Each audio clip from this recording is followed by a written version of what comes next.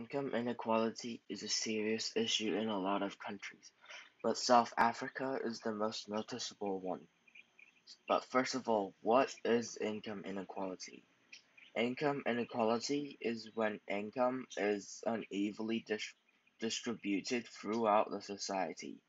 Income inequality can happen because of your race, skin tone, gender, and class. Workers in the mining sectors in South Africa are complaining about the industries earning so much more money compared to what they are paid, and most of the industries are owned by whites. There are only 9% of whites in South Africa. The rest, 91, are made out of black, Indian, Asian, and colored people. But most of the companies are owned by white monopoly capitals.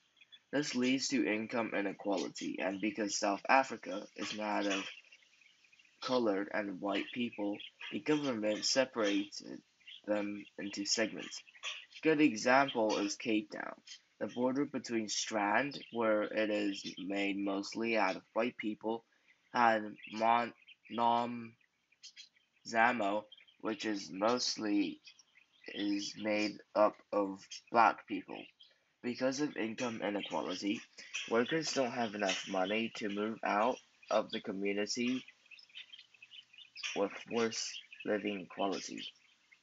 In Cape Town, most of the job centers are centered in the white people's area and far away from the blacks. This causes another serious issue, unemployment. Because of unemployment, the income inequality and Because of unemployment and income inequality in South Africa, if you were born in a lower or middle class family, you would likely stay at that class for your entire life. So, how can you help them?